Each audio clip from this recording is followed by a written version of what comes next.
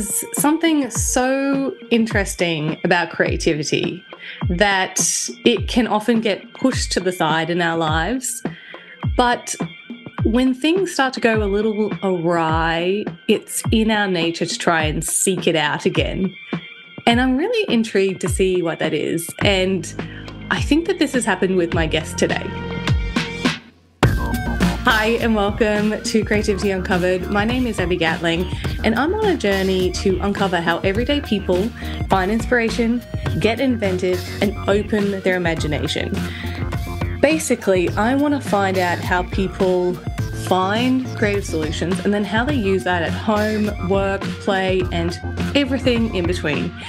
And my goal for this podcast is that by the end of it, you'll be armed with a whole suite of tried and tested ways to summon creativity the next time that you need it.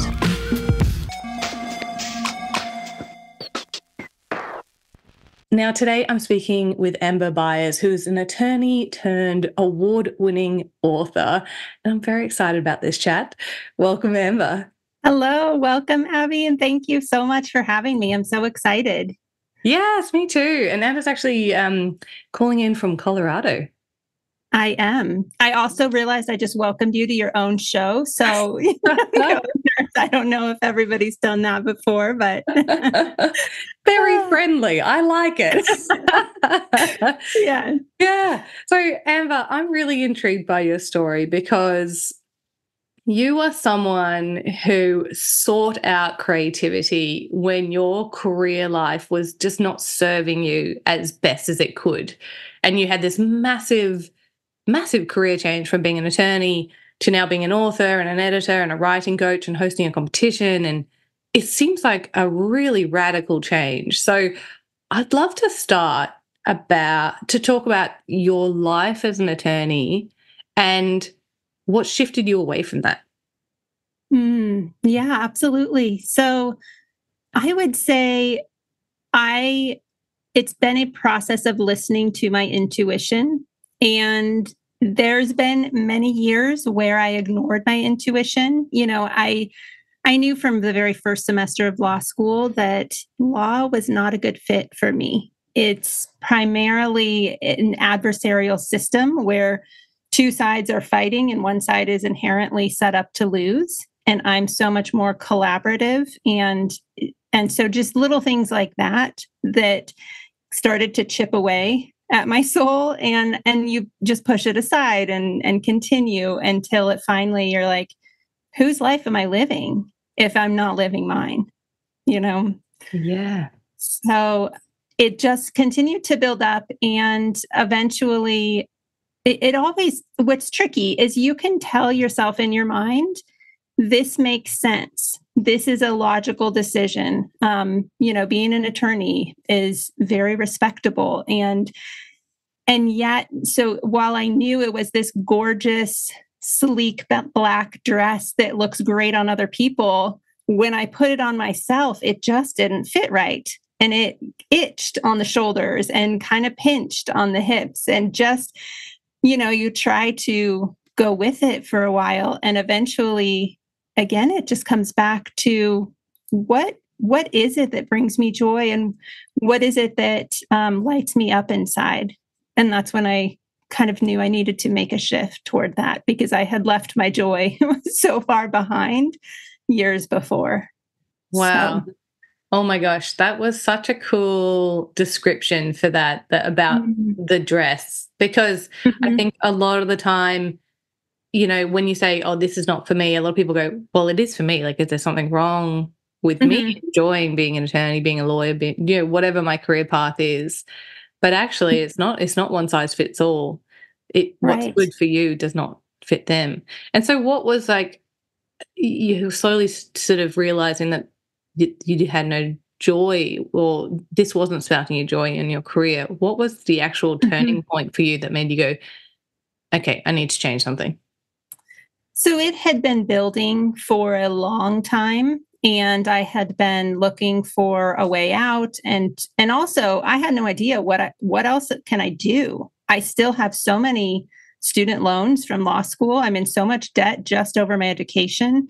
What on earth am I going to how do I move out of this? So while all of that was necessary for the process, the turning point came when I got laid off from my law firm. And it actually felt like relief to me. And as awful as it was to wake up the next day and realize I don't have a job, I was really grateful that I had unemployment and I had a little cushion of time to figure it out. And the one thing that I always went back to was I'm a writer. So why am I not focusing on writing? So that period when I was transitioning, I just started writing a book. And then I very quickly realized I love this. I can do this. And so then it became, how do I support myself financially in this type of writing? Because of course I'd written legal motions and memoranda and whatever, but to write creatively for fun was a whole different animal. So it just was a switch into how can I make this work? And then all the lessons that come after that. So yeah, wow.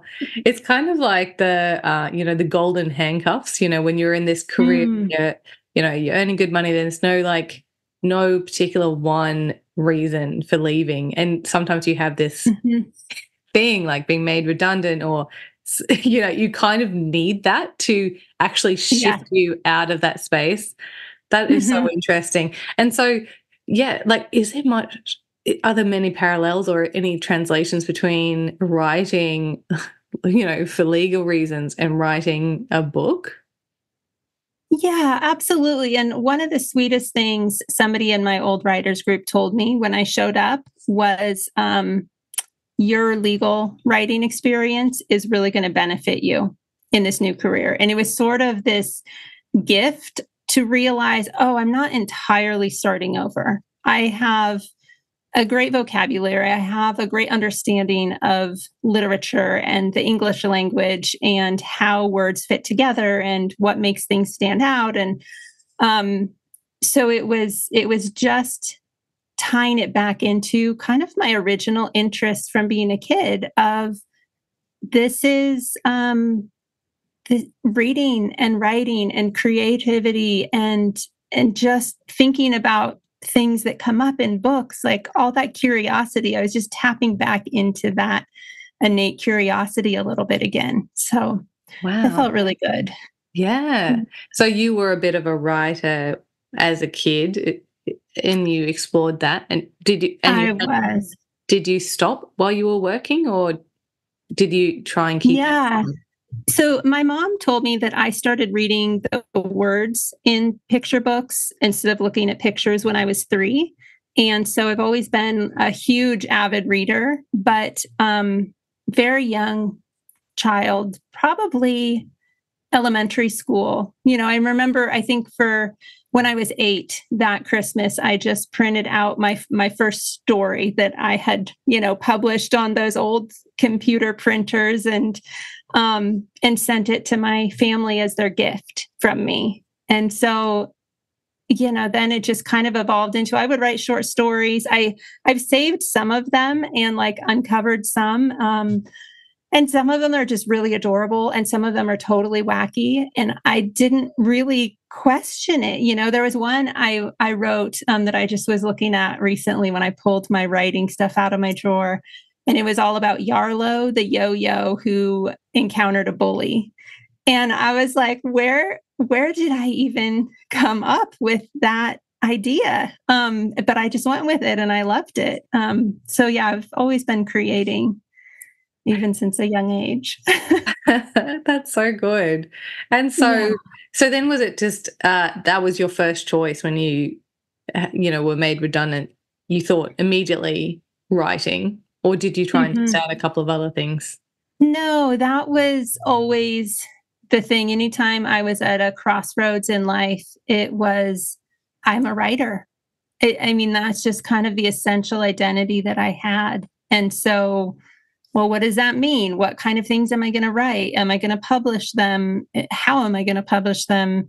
Then you kind of get caught up into where I'm at now is I have been doing this for, I think, 7 or almost 8 years since I left the law. And when I switched and said, this is my full-time focus, this is my career now, I also inadvertently invited in this sense of seriousness into my work.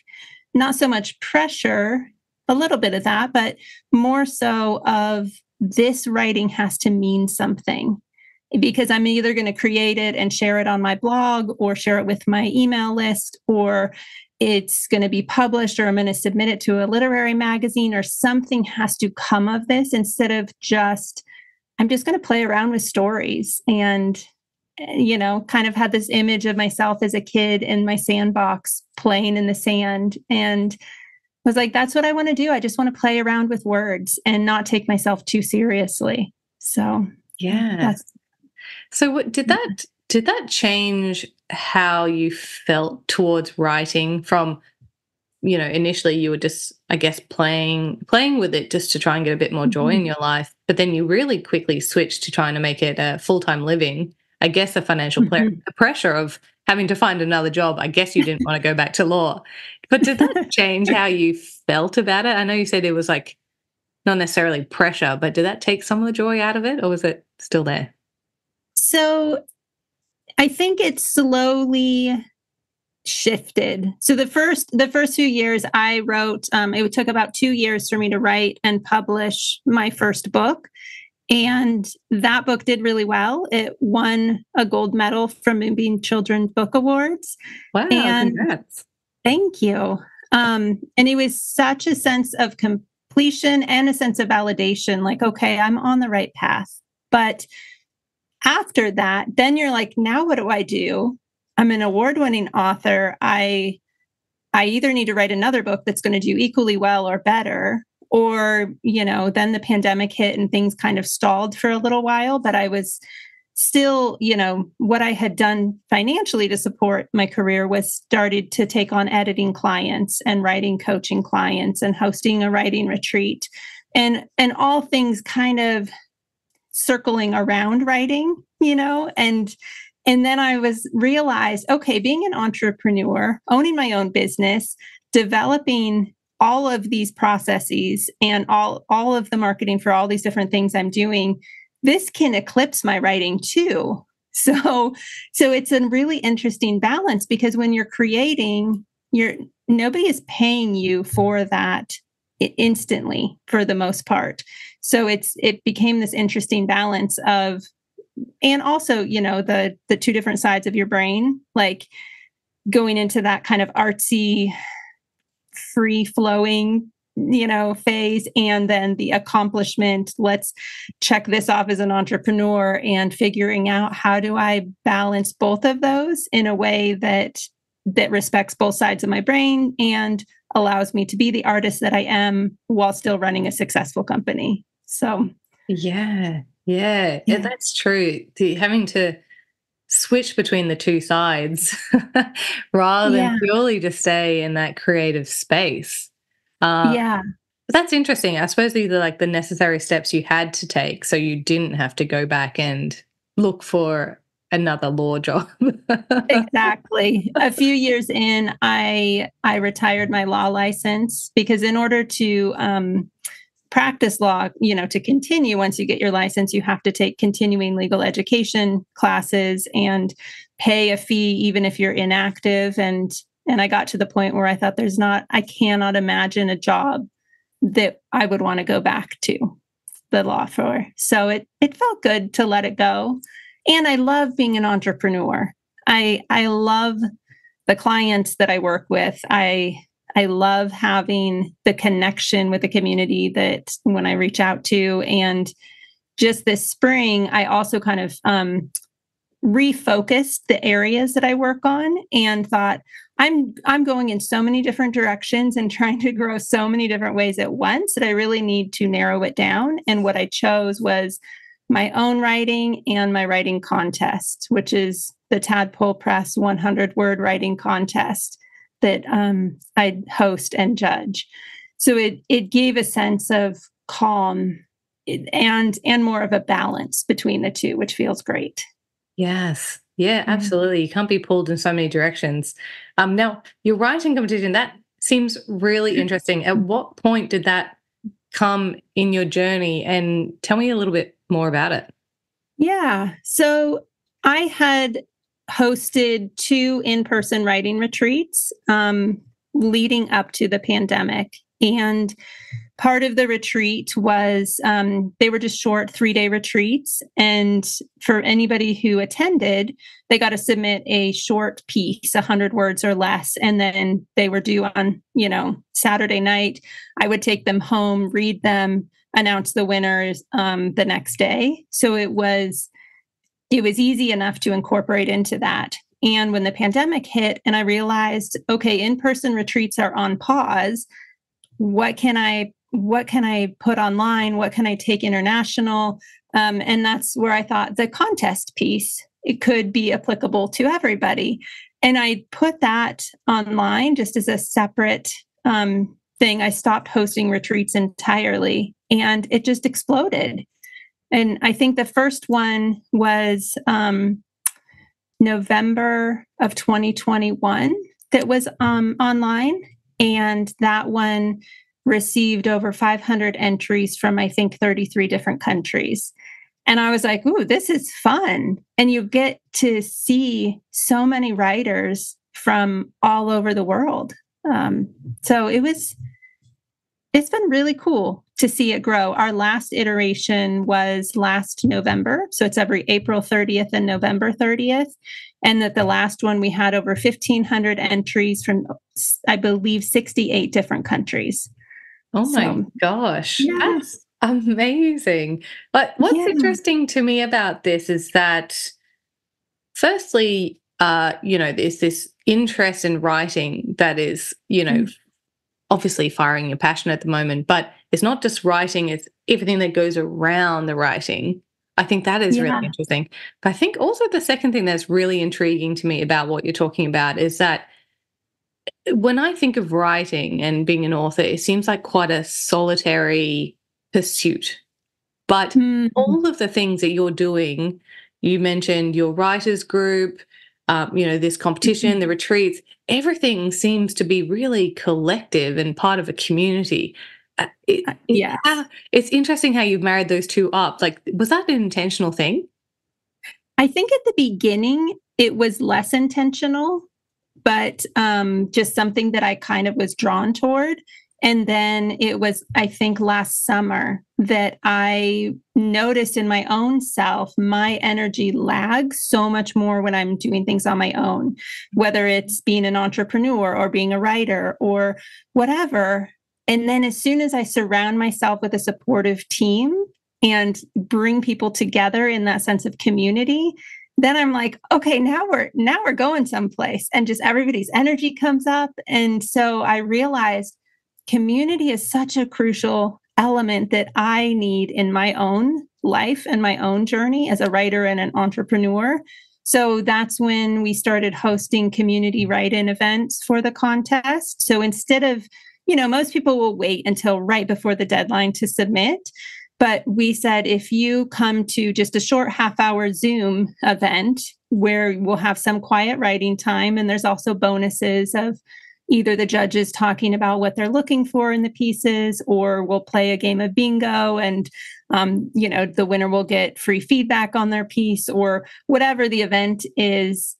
You get to come together in community, and those events also include one entry into the contest. So it's just a fun way to remind people we're not doing this alone. And true, not everybody is going to win the contest, but it's about so much more than that. So it's about bringing people together and celebrating each and every writer who submits in our contest, and celebrating where they are in their writing journey, and supporting and encouraging everybody, which just feels lovely. Yes. So. Yeah. Do you think that was shaped by you being part of a writing group very early on, realizing that support network is really important for your writing? Yeah, I do. I think again, so it wasn't so much intentional at the beginning, but it was a recognition within me of this is what I'm drawn to, and this is how I succeed. And to be fair, the idea for the community write-ins wasn't mine. It was actually an idea that came from one of my the marketing manager I was working with at the time, as a way to, kind of spread out the timing of the entries and encourage people to enter earlier on in the contest, and just a way to keep up the excitement and get to know the judges. And so again, it's when we come together, like I wouldn't have thought of that on my own. And it was just this idea that she came up with and was like, well, why don't we try this? And I was like, oh, that's brilliant. So it's like just how energy multiplies when you bring people together in a way, then more so than when I'm on my own, I just start to get slower and slower in my work and start questioning everything. And it's just no good for anybody. Yeah. I think that sort of reflection is so important, because, to be sustainable in your creativity, you need to know what brings you energy and what takes you away and what inspires you and what doesn't, and being able to tap Yes. into that, especially if you're doing it for your career. I mean, I certainly know that Mhm. every day in my marketing agency, I'm expected to have idea after idea after idea for all different Yeah. businesses. But, unless I'm filling my creative cup, you get depleted so quickly. So it's so important to be able to Right. reflect on that. Absolutely. It Yeah. is. It's huge. And it's again kind of knowing yourself and listening into, like obviously when I started out in the law, I very clearly recognized this is not for me. And I just kept going. But to be in a place where I can hear myself and realize, oh, I'm so much more successful when I'm surrounded by people who are supportive and whose energy excites me, then as an entrepreneur, I can, switch on a dime and say, this is what I'm going to do. And it's so beautiful. So I don't, yeah, I'm just really grateful to be in a place where I can respond to the things that fill me up rather than continuously put myself out there in ways that deplete me. Yeah. So, Yeah. yeah. Absolutely. It's got to have the in and the out, you know what I mean? Hmm. Um, and this is such an interesting story to me, because, you just mentioned again that you knew that pretty early on that law wasn't for you, but you were going down this path. Hmm. And then you got to a point where I got to in my career as well, where you're like, I'm too far into it. I'm earning too much money. I can't go back to the beginning again. It's all too difficult to switch it all up. And that Yeah. stopped me for a long time until I had my, moment as well. But Hmm. there are so many other people who listen to this podcast who are in a similar situation. They might be Yeah. burnt out, or they might be feeling like they're just not on the path that's serving them. Mm. Reflecting back on your journey, do you have any advice or tips for people who are feeling like that and want to take Yeah. that leap but are just a little bit too scared? Yes, absolutely. And what I would recommend is actually something I got from my last business coach I worked with. And she called it the body compass, where if you have this decision to make, or you have this vision that you're going for, or maybe you don't have any idea what you think or what you should do, but you kind of envision one option at a time, and just close your eyes, go internal, and then just scan your body for what does it feel like when you step into this one option. And your body most likely is going to respond with the answer. So that can be, if it's not a good fit, it might be, your shoulders hunch, or a clenching in the pit of your stomach, or just a feeling of darkness and constrictedness. Whereas, so then you get that information, you can say thank you, and clear it all out. And then you envision the second option. Do the same thing, close your eyes, scan your body, envision what you're picturing.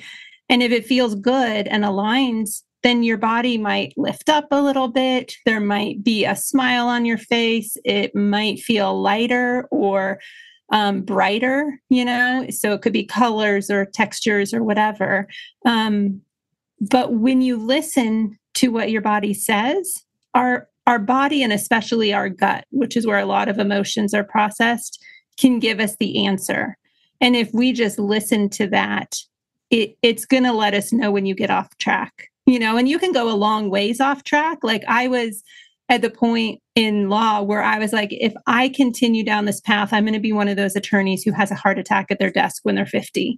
And I'm like, okay, we got to reel it back, but then you find your joy and your body responds and lets go of that dis-ease and discomfort. So that was a long answer. No, but it's so true. I mean, being able to tune into your body cues is really important. But I love the idea of the body compass, just looking from within to try and help you make that decision. But I think for me, certainly, I knew the decision.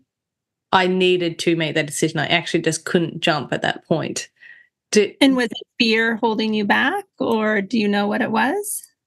I think so much of it is that it's about earning and providing for your family, that you're like, I can't really start from the beginning because I can't take that pay cut. My lifestyle is inflated so much that I need to maintain this. But then you got to compromise. Like for me, it got to the point where I was like, what is more important, financial security or my health and happiness? And then once you prioritize yourself, and, I realized like, no, actually, I only get one life. Why am I wasting it doing this? That was the turning point for me when I just realized I'm at rock bottom. I need to do something else. Otherwise, I'm going to also have a heart attack or stress or, whatever else. So dire before you had to jump. Yeah.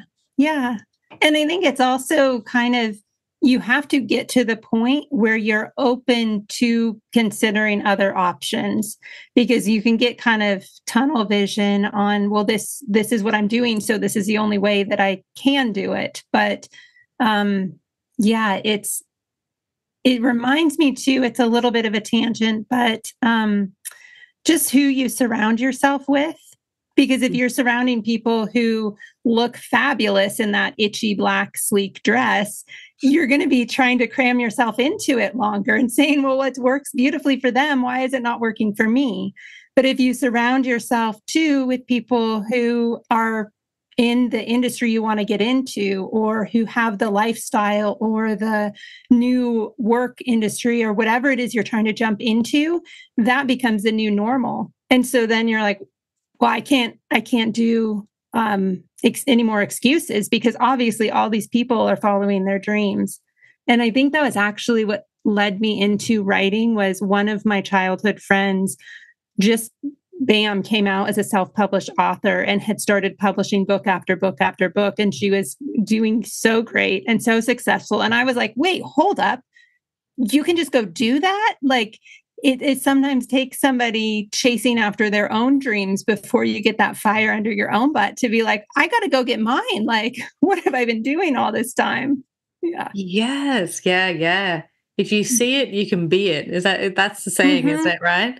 Being inspired by others around you who are, already forging that path gives you the aspiration, but also what a great resource to have to bounce ideas off and, just give you a bit of encouragement. I think that's really important. Absolutely. It's like encouragement and permission. Sometimes we feel like we just need somebody to give us permission to go do the things that we know will benefit us. So, oh, yes. Yeah. I do feel like there's so much guilt in making a radical change, especially to something that you really like to do and something that's fun. Creative things are fun generally. And, you give up like a boring, stable, well-paying job for something really kind of fun and frivolous. It seems like a really guilty act to do. So I love the ideas about, giving yourself permission to do that. Yeah, absolutely.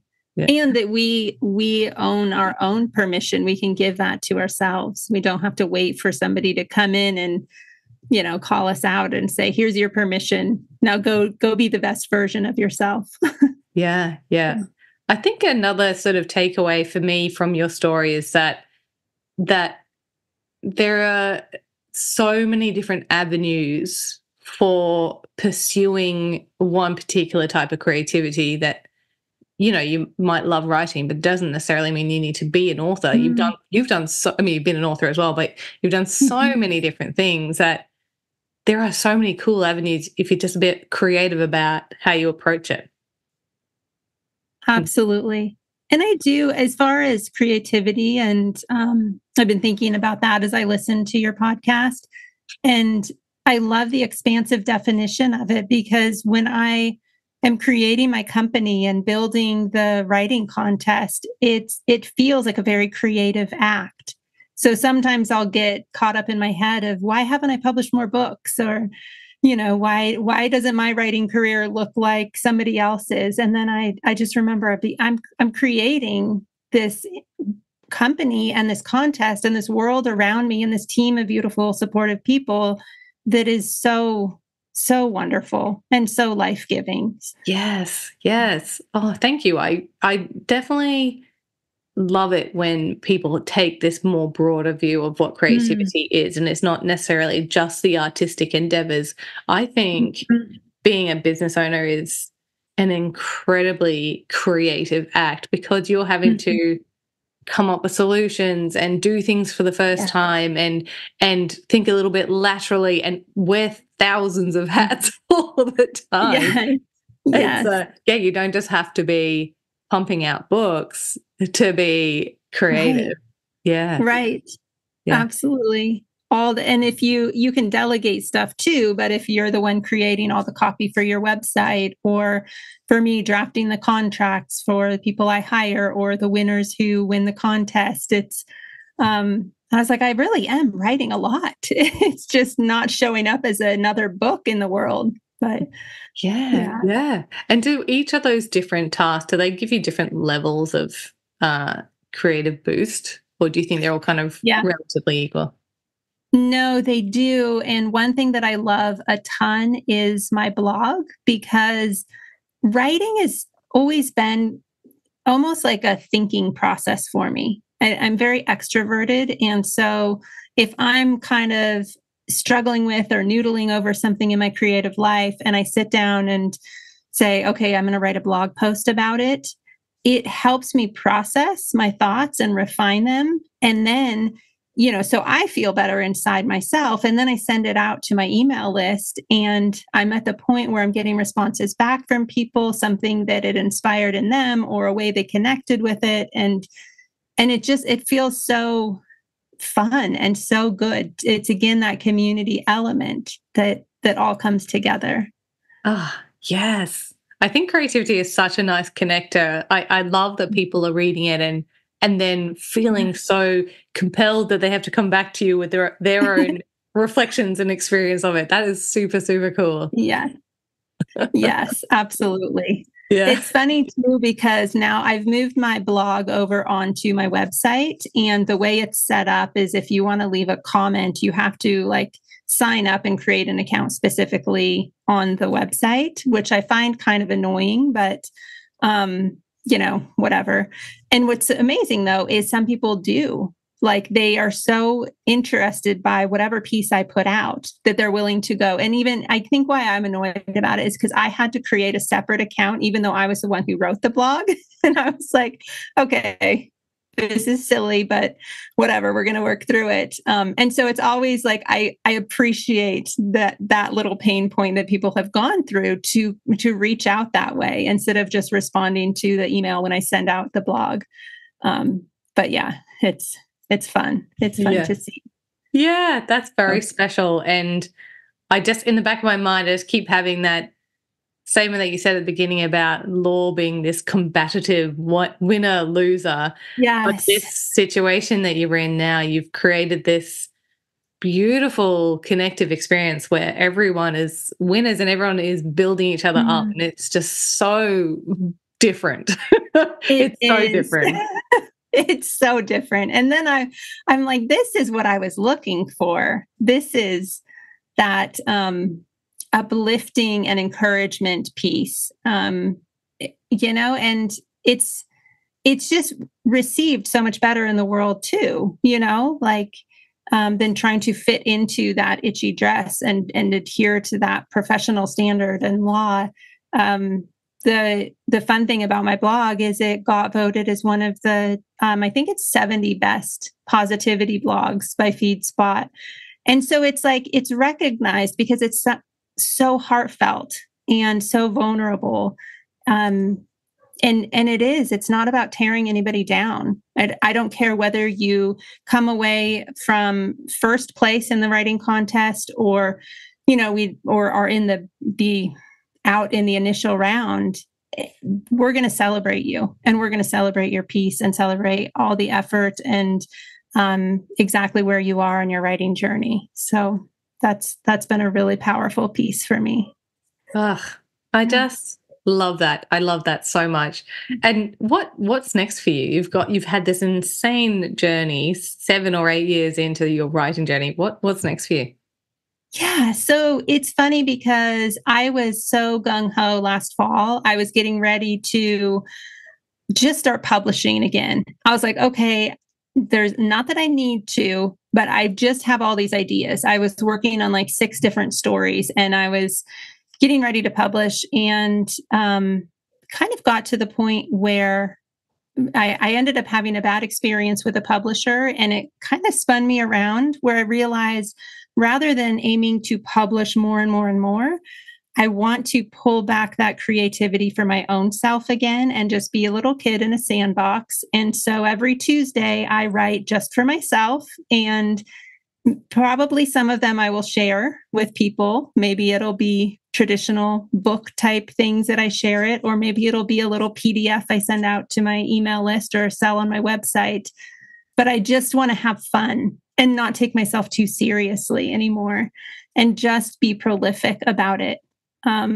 I know that's a bit of a long answer, but so that's my writing piece. And then for the contest, we just hired 3 new judges to come on. So I'm excited to announce those to our community shortly. And we'll have our first intro meeting for all the new judges to come together later this week. And then we wrap up. The next contest ends on April 30th. So it's going to be good.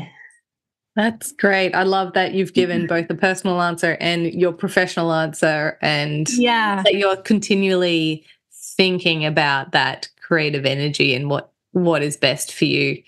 That's super awesome. And what I'll do is I'll actually pop the links to your competition and to your website in our show notes for this episode. So if anyone is keen to get involved, because it is an international competition, and you definitely can get involved in that. And thank you so much for joining me, Amber. It's been wonderful.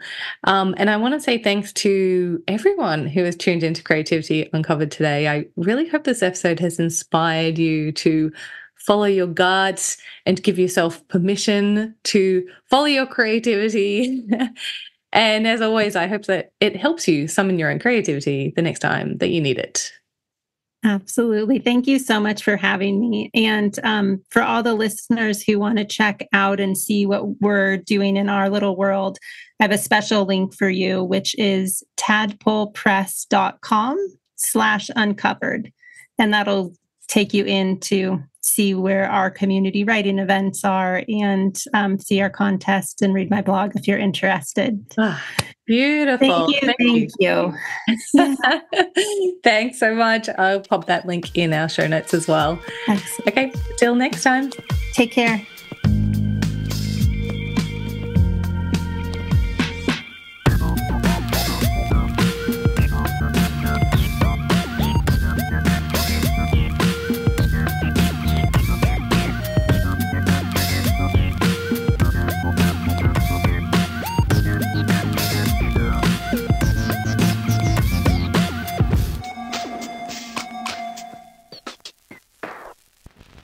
If you've made it this far, a huge thank you for your support and tuning into today's episode. Creativity Uncovered has been lovingly recorded on the land of the Cubby Cubby people, and we pay our respect to elders past, present, and emerging. This podcast has been produced by my amazing team here at Crisp Communications, and the music you just heard was composed by James Gatling. If you liked this episode, please do share it around and help us on our mission to unlock more creativity in this world. You can also hit subscribe so you don't miss out on any new episode releases.